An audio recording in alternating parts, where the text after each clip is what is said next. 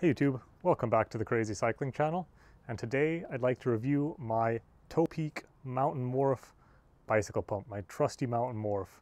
And I've literally had this thing for about 15 years. I'm sure I had it when I was in college, and I went to college in 2007. So it's been a long time. Maybe I even had this in high school. So the Topeak Mountain Morph, this is an excellent pump. I looked at the prices today in autumn 2021, and it costs about $30 or £30 in the UK. It's probably 30 euros in Europe. I didn't look, but it's very affordable. And what makes this thing so special is kind of what the name says. It unfolds into basically a floor pump. So hose unfolds, a little foot, top, the handle unfolds, and then you can put your foot on that little piece and you basically have a floor pump. This is a single action pump, meaning that air is only blown out when you push, not when you pull, but it's got a big cylinder here, so it blows a lot of air. You can blow up mountain bike tires with this. It's kind of meant for mountain biking, but you can also use it on a road bike. And I've even inflated tubeless tires with this before. It was a little difficult, but you can do it. And I don't have a floor pump because I don't need it. I mean, obviously it would be nice, but with this, you don't need it. I've had this for 15 years, as I said, and it's never let me down. And I've inflated hundreds of tires with this, all kinds of tires.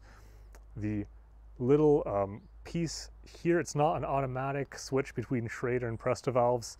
You have to unscrew this little cap.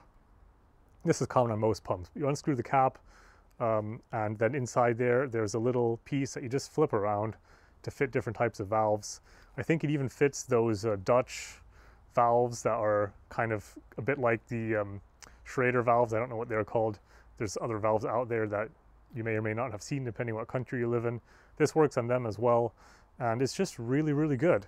And it is fairly portable as well. It doesn't weigh very much. If you're super into your ultralight cycling, or maybe you're a roadie who keeps it in your jersey pocket, there's probably a better option for you.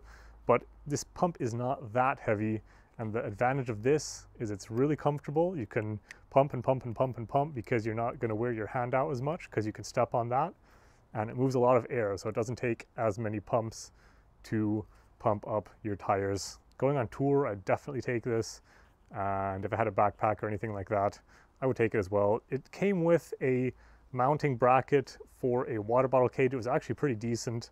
I think I still have that somewhere, but I never really used it because it does kind of get in the way of your actual water bottle. But you do have that versatility as well. And like I said, this pump has been incredibly durable. I keep waiting for it to break, but as I said, 15 years and it still works perfectly. So affordable, durable, long-lasting. I tend to like Topeak products a lot. I think that they often have kind of gimmicky names, and the designs even are almost a bit gimmicky, but the quality is always very high. So very happy with this pump. And if you're looking for something that can replace a floor pump, or that can give you a lot of capabilities when you're out there on your cycle adventure, check this pump out. I'm just going to demonstrate the pump for you just quickly. So I've got my gravel bike here. This has Presta valves, which are those thinner ones with an extra little screw inside. So make sure that's loose. Undo my Mountain Morph. And the other beauty of this is you actually have this hose which can reach your valve. Pull that up. This is now set for Presta valves. Obviously, if I had a Schrader valve, like I said, I would just have to turn the little rubber piece inside the nozzle around.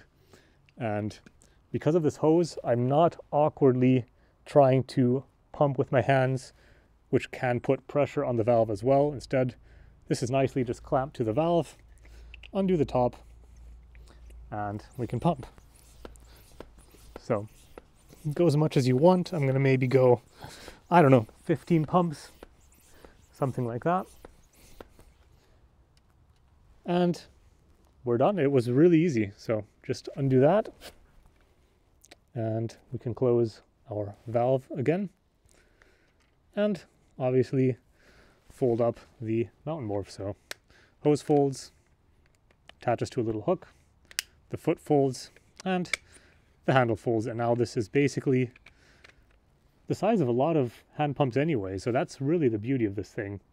So yeah, let's get back to the review. So hope you enjoyed that little review. Hope you enjoy my channel. If you do, maybe I'll see you in the next video or as a subscriber. And as always, I hope you have a great rest of your day.